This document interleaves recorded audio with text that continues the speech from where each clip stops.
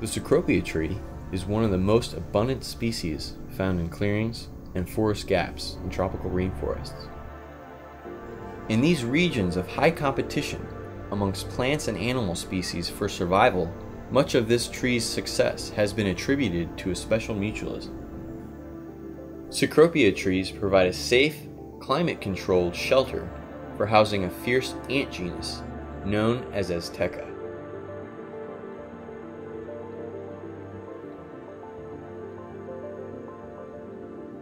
In addition, these trees supply nutrients to their ant colonies through tiny growths called Mullerian food bodies, which are harvested by the ants.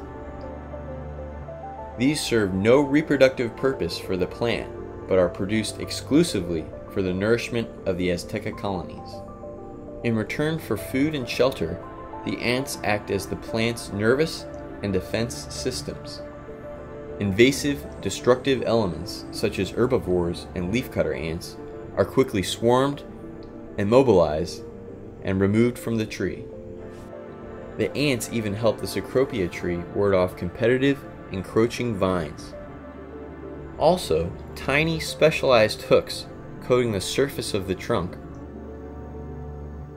work together with spurs on the ant's legs to increase the ant's grip strength and overall defensive capabilities.